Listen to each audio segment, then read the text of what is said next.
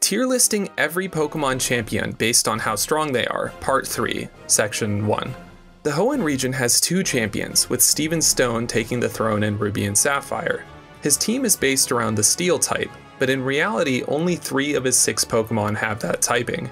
You would think a Steel-type champion would be woefully weak to Ground-type attacks, but Steven carries 2 Pokemon immune to ground attacks and 2 that take neutral damage.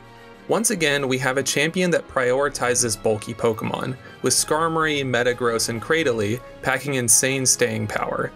However, beyond Metagross, I find Steven's team lacking a bit in damage output, but the Metagross is a monster, I will admit that.